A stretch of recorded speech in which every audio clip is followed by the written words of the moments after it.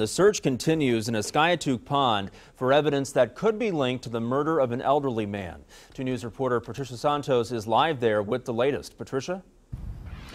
Hey Justin, that's right. You are looking at a live picture right now of the Tulsa County Sheriff's dive team. They are searching this pond right over here behind us.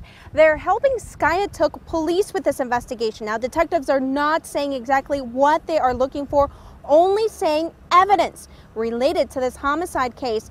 This morning, this couple is in the Osage County Jail. This is their latest booking photo of Amanda Otten and Aaron King. They're being held for the shooting death of Kenneth Cooper, and police say they are not cooperating. On Wednesday, 83-year-old Cooper was shot in the chest and died 3 days later. After getting a tip, crews began searching a pond about 200 yards away from his home. 8 dive team members are here now, and we're told they're going to be here for most of the day. We spoke with Cooper's grandson, who says he knows one of the suspects.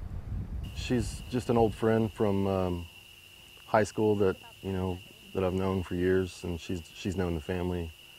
I'd say since 3rd grade. I've known her, but I've never known her to act like this.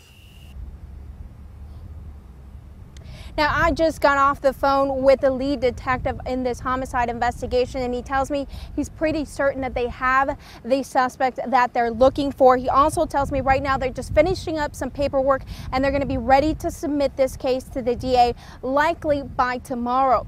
Live in Skiatook, Patricia Santos, 2 News works for you.